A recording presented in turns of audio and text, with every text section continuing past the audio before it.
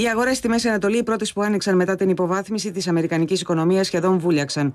Μείον 5,5% η Σαουδική Αραβία, μείον 3,6% το Ντουμπάι, μείον 2,2% το Κατάρ, μείον 6% στις ηλεκτρονικές συναλλαγές στο Ισραήλ, που καθυστέρησε γι' αυτό το λόγο επί 45 λεπτά το άνοιγμα του χρηματιστηρίου του, μέχρι να λογικευτούν οι επενδυτές, όπως είπαν οι αρμόδιες αρχές.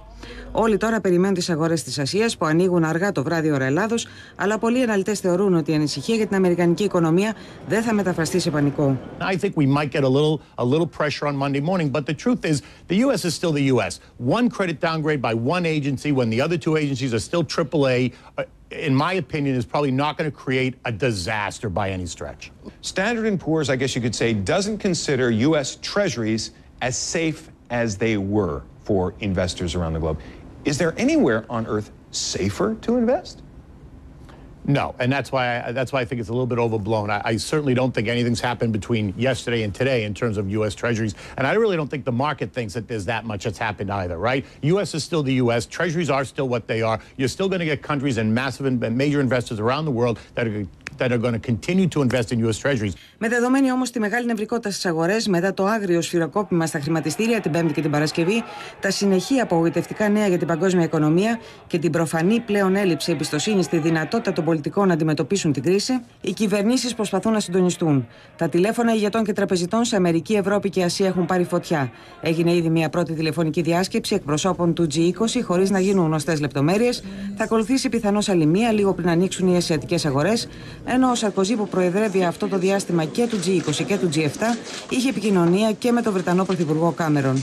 Πάντως, η υποβάθμιση από τη Standard & Poor's ήταν λίγο πολύ αναμενόμενη, υποστηρίζουν αναλυτές, θυμίζοντας τις επανειλημμένες προειδοποιήσεις που είχε κάνει δημοσίως ο οίκος αξιολόγησης, τόσο για το ποσό μείωσης του ελλείμματος, όσο και για την απαιτούμενη συνεννόηση μεταξύ των δύο κομμάτων και του Λευκού Οίκου. We shouldn't be surprised that S&P downgraded us because they said several months ago that they were looking for $4 trillion in deficit reduction over a 10-year period. And the deal that was struck is only a $2.1 to $2.4 trillion deficit reduction over a 10-year period. Furthermore, they expressed dismay about the process that was used to raise the debt ceiling limit and have serious concerns about the willingness and ability of Washington elected officials to be able to make the tough choices necessary to put our finances in order. Ο Λευκός Οίκος, ωστόσο, επιμένει να χαρακτηρίζει την υποβάθμιση σχεδόν ένα σκόπιμο λάθος. Η Standard & Poor's έγραψε πρώτα τη βαθμολογία της και μετά πρόσθεσε τα επιχειρήματα που τη βόλευαν για να το δικαιολογήσει, είπε χαρακτηριστικά κορυφαίος οικονομικός σύμβουλος του Ομπάμα.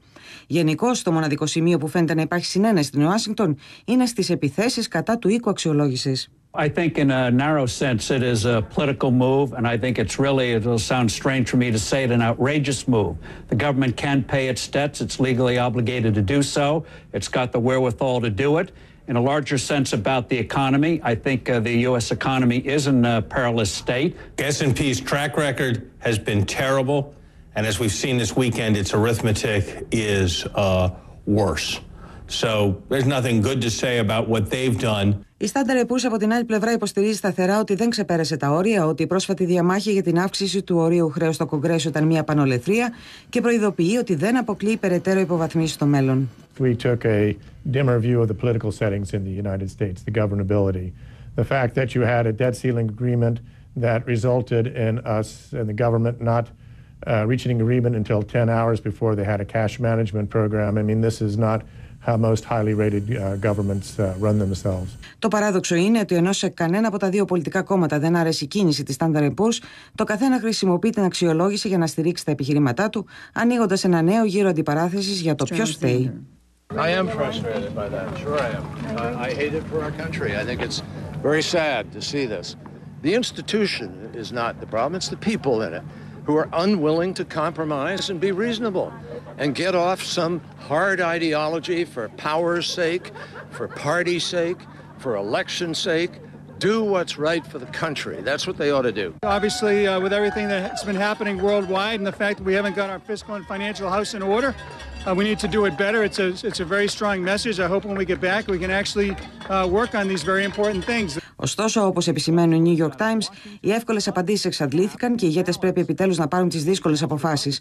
Τόσο για τον Ομπάμα και το Κογκρέσο, όσο και για τους Ευρωπαίους, λέει ο καθηγητής του Harvard, Kenneth Rogoff, αυτό σημαίνει παράλληλα με τη μείωση χρεών και ελλημάτων, μέτρα για την ανάπτυξη και τη μείωση της ανεργίας.